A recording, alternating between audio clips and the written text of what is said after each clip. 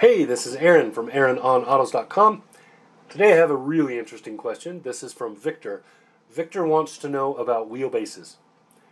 Vicktor asks, does a longer wheelbase make a vehicle more stable? That's an excellent question because just right off the top of your head you would assume that would, but it doesn't. So it's a yes and no answer. Okay. So I have to break it down. This has to do with physics and with the physics of a moving object and an automobile.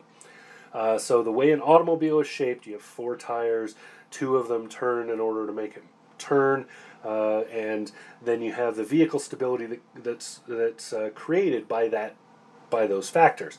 So when the front wheels turn, the rest of the vehicle follows, and that creates physical movement in one direction or another. So if I grab a vehicle like this little Porsche 911, this is off the wall ahead of me. I have a rack of these Lego speed models up there. If I grab this, and you see the little guy in there, this little driver. So if that little driver in there, if he turns the wheel, the front wheels turn, right? When the front wheels turn, the vehicle turns in that direction. The vehicle's physics, if you're looking at it from the top, so the wheels turn and the vehicle starts to turn, and that tilts it, right? So the vehicle starts putting pressure on that outside corner as it turns. That's part of vehicle stability. So accounting for that, the wheelbase itself is only a part of that equation. So these two wheels, how far apart they are, is only part of it. The width of the wheelbase, right? So the vehicle track is what that's called. This part right here also plays a big factor.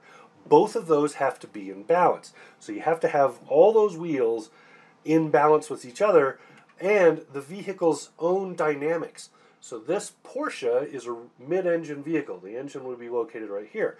That balances the vehicle beautifully, right? Gives it a nice balance. If you were to put a fulcrum right here, it would stay on top of it. Doesn't work with the Lego model, FYI.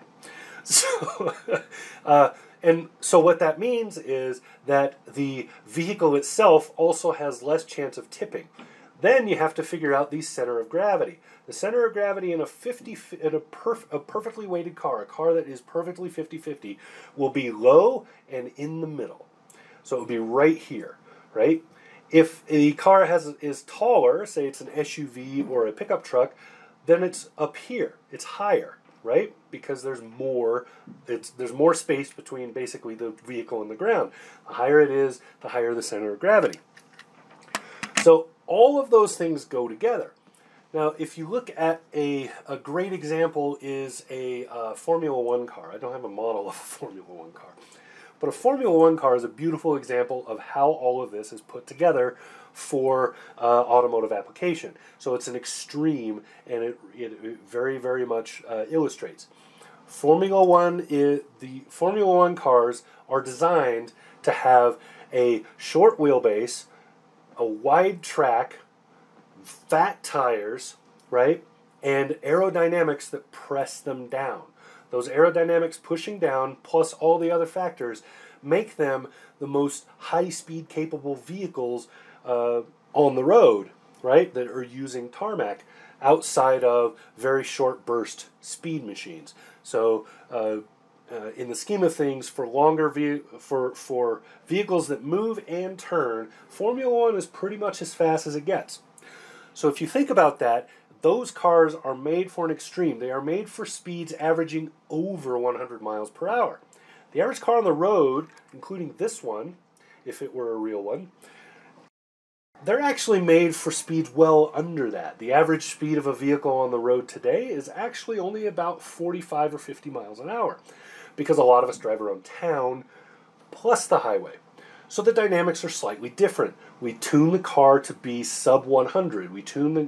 Most manufacturers are tuning a car to feel really good somewhere around 55 or 60 miles an hour, because that is the highest speed most people will achieve regularly. So for a large portion of their driving. Now we might think that that's way too slow because we're on the freeway and it's a 75 mile an hour speed limit. But on the freeway at 75 miles an hour, the curves are very gentle. You're not going to feel those dynamics that much. Most of the time you feel a car's dynamics when you're driving are actually at slower speeds, when you're around town making hard corners to get into a parking lot, turning sharply because you're you're making a right-hand turn at a light, something like that. Those are the situations where you really feel the car's dynamics.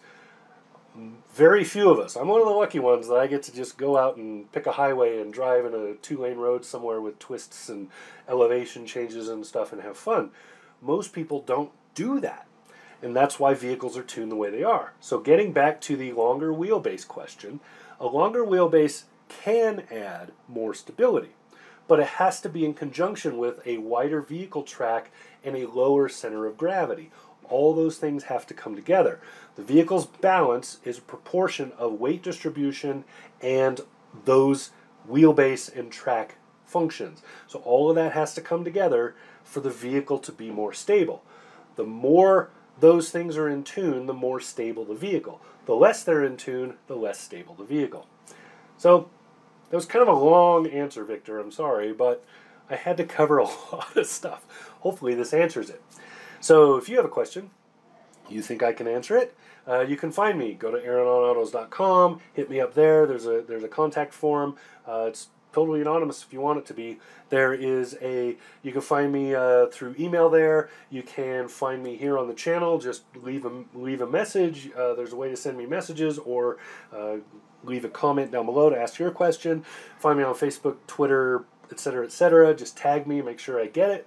You can DM me if we're Twitter friends. You can, all that stuff. So look me up, hit me up. I'll try to answer your question. All right, this has been Aaron. Talk to you again soon.